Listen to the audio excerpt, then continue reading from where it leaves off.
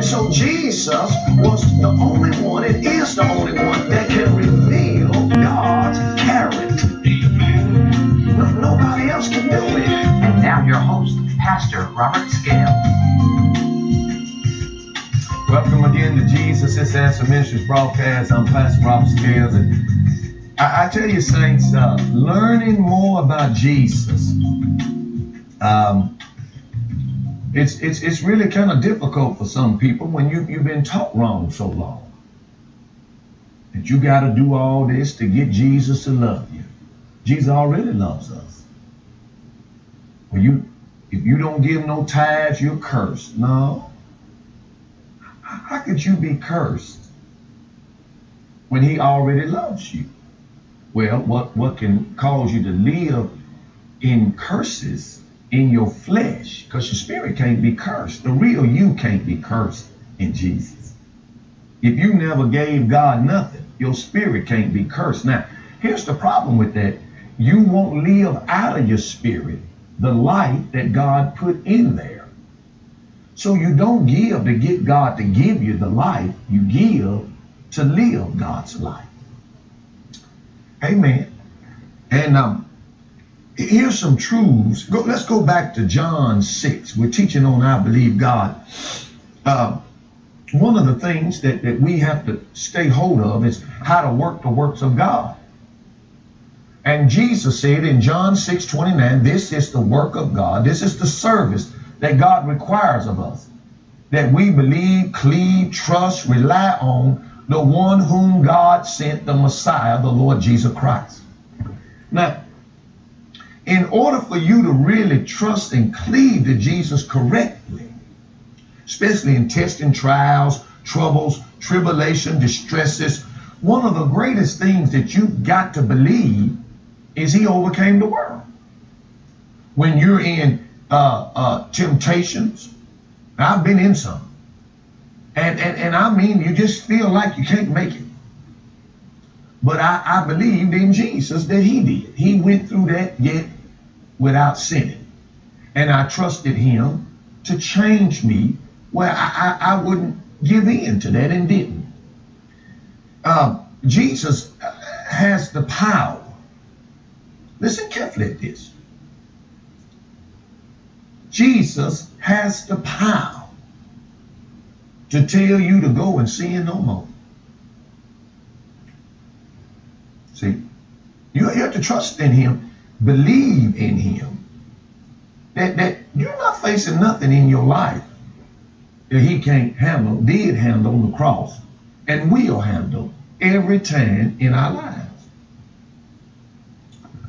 Jesus told a woman in John 8, verse 11, neither do I condemn thee, go and sin no more. And so I remember after 3 months walking with the Lord, I didn't think about a woman. Not one thought for 3 months. And then the devil came and tempted me.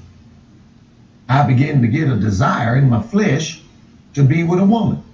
Now here's where many people never have got. When the devil's tempting me and I got the desire, he located me. And I went straight and told Jesus. See, I abide in Jesus. His words abide in me. Jesus taught me that he's never upset that something's wrong in my life. He taught me that nothing, no mess ups, no failures, no weaknesses, no tests and trials, life, death, angels, demons, and all the powers of hell can never stop him from loving me. And until you get this, you won't trust him right. You'll have a lot of problems and areas in your life that he ain't able to deal with. Because you're feeling guilty and shameful about them things. And when I got tempted, I went straight to Jesus. John 15, verse 7. And I abided in him. Jesus said, I said, Lord, I want to have sex. Now, I'm not married. I'm not in no covenant. He said, you'll hurt me if you do that. I said, well, I don't want to hurt you, but I still got this desire. See, you're drawn away of your own lust. When lust is conceived, it brings forth sin. And when sin matures, it brings forth what ain't God. And I'd never been really taught by nobody. I just was in a relationship with Jesus. And I said these words. I said, Lord Jesus, if you will lift this off me, I'm going to get on my knees here by the bed and pray. If you will lift this off me, I'll serve you all the days of my life. And I got on my knees, prayed, and it left. Now here, my faith grew for the next test. That if he could lift that off of me, he could do anything. You got to have an area where he's done something for you, and you transfer that faith in him to your next area. When you keep struggling and struggling and struggling, you're not transferring your faith in what he did for you so that you can overcome the next area. And that's the reason why I ain't had a depressed day in over 20 years, and they're not stressful days. Sure, it came. Sure, depression tried to come, never got to stay. Because why? What'd you do, Pastor Scales? That's almost impossible to believe you can live in this world and not be depressed. Well, was Jesus ever depressed? Well, no, not him. He was God in the flesh. Oh, that same God lives in me. Surely he could teach me how to do it too. And so I ran to Jesus. I didn't know how to live in what I'm living in today, but I ran to him and got him to help me. And I'll do it today if I need to. And I actually, when that desire lifted, I didn't go sin against it and wouldn't do it. And many times when people are missing it, they don't ask Jesus for no help. They don't believe in it. They don't rely on it. They're not cleaving to him, trusting in him. Now listen carefully now what that means. That he's got the power, he's got the wisdom, he's got the sanctification, he's got the holiness, he's got the whole thing. Can you imagine, saints, if I could teach this to the whole body of Christ? Do you know how much difference this would make in people's lives? If they found out that their faith is supposed to be in Jesus, in him, in Mr. Perfect, in Mr. Never Done Nothing Wrong, and that my faith in him will cause what's perfect in him to be perfect in me. I mean, he does live in us. Why couldn't he live out of us? Why couldn't the life that he is be lived through us? The Apostle Paul taught this in Galatians 2:7. I'm crucified with Christ. Nevertheless, I live, yet not I, but Christ liveth in me. The Message Bible said, the life you see me living now is not mine, but Christ who lives in me. The life I now live in this flesh, human body, I live by the faith of the Son of God who loved me and gave himself for me. Did you know when you tell people and preach this, well, ain't nobody perfect. Did you know you are totally tearing people's faith in Jesus down? Whenever, oh, hallelujah. Whenever you are looking at you, whenever you are in faith in you, believing in how you are. Well, Pascal, you know ain't nobody perfect. Hold on now, Jesus is. My faith is in him. So that what's in him can work in me perfectly, just like it did in him. Why does he want me to abide in him and not produce me? Why did he die for me to keep producing me? Look like He could have just stayed alive and we just stayed like we are. What did he take our sins away for if he wanted us to stay in sin? Everybody got some skeletons in their closet. How do you know? You been in everybody's closet? See, these preachers are speaking this from their own junk. Because if they didn't have that, they wouldn't be teaching that. Everybody. So, you know, pick that up when you hear that. When they say everybody got some skeletons, you know they talking about them. Because you can't know everybody. You got to be speaking from you. Because you don't live with everybody. And they keeping people sin conscious. And not Jesus, perfect, never sinned, never messed up, overcame the world conscious. How many of you all want a revelation? Come on now. Say I do, or raise your hand up. All right, I'm going to give it to you. Now here's a revelation. Every time, all you out there watching the broadcast that's facing some dilemma, some circumstance, some test and trial, things look like they ain't working for you, things look like it ain't coming through, things ain't turning around.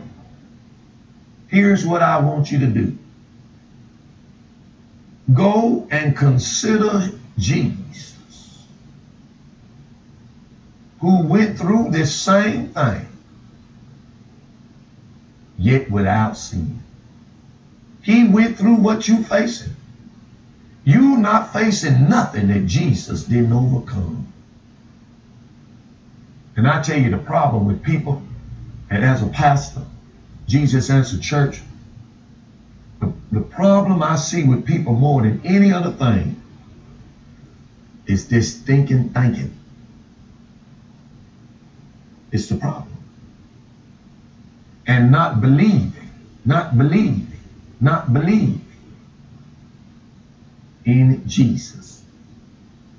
And they'll argue with you, oh no, I trust the Lord for everything. And you just got through speaking doubt to me.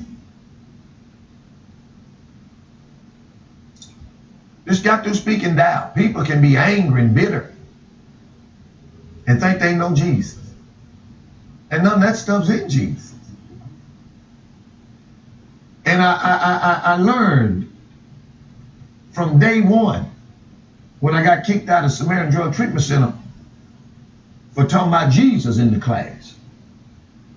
I went back to my room packing my stuff, crying. Listen now. And said, Lord, what do I do? What do I do? And I'm telling you them some sweet words. Because now you just open the gates of heaven up for him to tell you, for him to show you, for him to reveal it to you. Every time, saints, that I've been through tests and trials, I look to Jesus. Man, I look to him. I don't know. You can't make people do it. It's a decision, a quality decision. In Hebrew 12:3 it says, for consider him that endured such contradiction of sinners. Oh, some folks been doing you wrong, huh? You feel real cheated. Now you know, you done messed up somewhere. You ought not feel that bad. Jesus never messed up. Consider him that endured such contradiction of sinners against himself, lest you be weary and faint in your minds. Too many Christians are weary. Why, Pascal? Why you ain't been weary over 20 years? Because I keep considering Jesus, looking to him, cleaving to him, depending on him. Now here's the revelation I was going to give y'all a while ago. Whatever you're facing today, whatever you've been facing, whatever you gonna face, believe Jesus overcame it. Believe Jesus overcame. Watch, for example, here it is, here it is. You struggling. This is wrong. They treated you wrong. They dogging you at work. They dogging you in this. You're being mistreated in your family. You're being mistreated in your marriage. What do you do, Pastor Kiss? I said, Jesus overcame this. Now watch this. I don't believe I do. I don't believe I am. My first assignment in my faith is to believe in him. Get that. I wonder how many of y'all live this every day, every time, every test, every trial, every time. Listen, saints, that whenever something go wrong, you say, well, I know Jesus whooped this. I know Jesus overcame this. You know, Jesus was perfect. And he died on the cross and took the place of me as a sinner. I better consider him. Because, listen carefully at this. He never done nothing wrong. I never had to repent. I done been forgiven. Jesus never was forgiven. Consider him, that he went through the suffering of man's sins and never did nothing wrong. That'll shut you all the way up. Man, you won't be able to complain about nobody no more the rest of your life. You ain't got to like what they did, because he didn't like it. But he was obeying the Father's love. And we must obey Jesus' love. How he loved us while we were yet sinners. We have to obey that. Live in that. Walk in that. And so many times people do not consider Jesus. And that's why they whine, complain, and live in their flesh and give their opinions and say what they think and what they feel. Because when you walk with Jesus, you're not going to do that. When you wrong, you wrong. He had to teach me to not let that bother me when I was wrong. I used to hate being wrong. I just, you just kind of beat yourself up. Jesus taught me how to not beat myself up. Just go ahead and accept it and know that he still loves me and trust him to do something about it. I want to go back to John 6. You just can't teach this stuff too much. Verse 63, it's the spirit that quickeneth. The flesh profits nothing. That's just a revelation that probably take Christians, 10 to 20 years to learn. That your old stinking flesh, your feelings, your emotions, they don't profit nothing. When you don't have this revelation, you think that they really mean something. And you give heed to them. But Jesus said, the words that I speak unto you, they are spirit and they are life. But there's some of you that believe not. Oh, we could say that today. For Jesus knew from the beginning who they were that believed not and who should betray him. And he said, therefore said I unto you, no man come unto me except it were given unto him of my Father. From that time, many of his disciples went back and walked no more with him. I wonder if there are people today that's like that, never really believed in him, that said they did. And then when Jesus said do something, they didn't want to do it and didn't walk no more with it. I'm going to tell you some things. I tell people when they come to the church, when you accept Jesus, I tell you, you got to quit sinning. You got to quit fornicating. Y'all got to quit living together. Y'all got to quit after you believe in Jesus. I think sometimes that preachers have been in their emotion. They ain't been preaching Jesus. And they say, well, You need to lead them alone. Well, I don't see the early church leaving people alone like that. People come up with their own doctrines. Here, that woman caught in the act of adultery. I didn't see Jesus tell her, well, just hang in there. You know, I understand, you human. He told her, go and sin no more. I don't never tell him to tell, that in no verse he tell anybody, it's all right. You know, I understand, you human. Listen, God didn't even use that excuse with the Jews who were spiritually dead. Man, he made them responsible. Did you notice there's no verse in the Old Testament where God said, I know the devil made y'all do that. I know he tempted you. And the devil was tempting them. And God never let them use that as an excuse. They got judged and got death unless he forgave them. So how you think in Jesus, because grace came, that you can continue in sin, that grace may abound? The Bible said God forbids in Romans 6:1.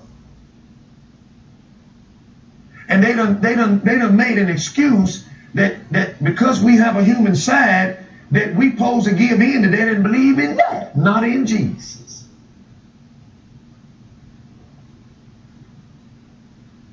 Man, when people come and don't come back, you know, and a lot of pastors don't even understand. They probably got a bunch of people in the church don't even believe in Jesus. And they waiting on a storm to come to find out. They'll disagree with you and just disagree with Jesus when they don't believe in it. Well, I just don't see nothing wrong with listening to a little worldly music. It ain't no curse words in it. Where'd you get that at? Well, I watch Desperate Wives, but you know it ain't really all that bad. There's some good in it too. You ought to hear people. And they come up with their own doctrine. And this is a bad one, y'all. Ain't nobody perfect. And what that tells you is you got the right to keep on messing up. You don't have to trust Jesus that the life was in him live in you, where you have no excuses in your life. Simon Peter answered to the Lord. Jesus asked him, will you go also? Man, I believe we need to ask that in church sometime, but you know, somebody leave, well, y'all going with them? Peter said, Lord, where in the world are we going to go? This is the way Jesus wants his disciples and his true followers. Lord, where are we going to go? Who is going to teach us and give us the life of God, the peace of God, the strength of God, the love of God? The world is going crazy, y'all. Who will give it to you? Well, thou hast the words of eternal life. Now listen to that now. I want you to see something here in closing today. Jesus didn't just say, sometime he said, I got eternal life. But right here, he said, I got the words of eternal life. The words of eternal life. You know, I meet a lot of different religious people and Jehovah Witnesses, and I meet them. I love them. Don't agree with them, but I love them. And you'll hear them quote something out of the high tower. Latter-day Saints, you'll hear them quote something out of their book. Muslims quote something out of their book. Hindus quote out of their book. And I just wonder why Christian people say they Christian can't quote nothing from Jesus. I can't remember that. I know it's in there. Woo! Why can't you remember it? You ain't put your life in this. That's why. Let somebody owe you some money. I guarantee you 50 years from now, you'll still remember that they owe you some money. You want me to tell you why? Because that means something to you. And you've got to let Jesus, who has the words of eternal life, it's got to mean something to you to get those words living inside of you, where you're living them every day. His life. And then in verse 69, John 6, and we believe and are sure that thou art the Christ, the Son of the living God. Here's where you must become sure that Jesus is the anointing, the anointed one, the one who was sent with all of God, the Son of the living. He was the image of God, the likeness of God. He was the person of God. He was the love of God. He was the character of God. He was the authority of God. Everything you see Jesus do, that same life is living in you. Amen. I'll pick this back up tomorrow because I've got to keep teaching you who Jesus is, then who you are in him, and then what you can do living in him. Amen. Amen. On screen is I want to make available to you this 6 CD series called I Believe God. Oh, it's some nuggets in this series. So on the screen is our address for love gift of $30 or more. I'll pay the postage and handling. And if you ask me, I'll send you a free copy of my book. And this will help us, saints, in the ministry. So make your checks and money orders to Jesus His Answer Ministries, Post Office Box 292-112, Nashville, Tennessee 37229. Order these today. And I tell you, your life will never, ever be the same. Amen. A lot of errors that you've been struggling in, not getting from God, I guarantee you these will help you get it. Also, I want to invite you to Jesus His Answer Church and say, listen, our service time Sunday morning, 10 o'clock, Thursdays, 7 p.m. A church that's alive is worth the drive. And we're really just about 35 minutes from Nashville and 10 minutes from Lebanon. And we're about 20 minutes from Murfreesboro. And we're not that far. We got people that drive from Shelbyville and Nashville, Mount Juliet, Hendersonville, Huntsville, Alabama. I got a guy that's over past Knoxville that comes. And so, you know, they see the importance of what I'm teaching, how it affects your children, your marriage, your home, being a single. We teach our singles, fornication don't even get mentioned in the church. Amen. So if you really want a church where we really after Jesus, I invite you to come. Well, my time's up. I want to thank my friend, my partners. Thank you so much for your financial support. And saints, I'm telling you, if it wasn't for my partners, I would not be on TV. So thank you so much for your continued support and helping me to get the gospel and preach the truth about Jesus Christ. Well, my prayer for you is you will know the love of Christ that passes knowledge and be filled with the fullness of God. From Jesus Answer Ministries, I'm Pastor Robert Scales. Remember now, Jesus' commandment was not to go love, but to believe first how he loved you, and then go live your faith in Jesus toward one another. Have a blessed day in Jesus and stay in his love. Bye-bye.